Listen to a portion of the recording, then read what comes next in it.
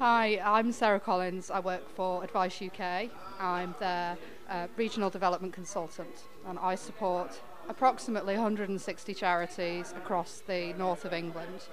All of the charities provide free, confidential legal advice to people on debt, benefits, employment, immigration. Over the past couple of weeks, I've been heavily involved in setting up a pro bono project in Greater Manchester between frontline community organisations that are assisting people from BME communities and trying to lever in some support from solicitors to assist providing immigration advice. And that's going really well. We've had 18 organisations in the last 2 days sign up, so busy, busy times.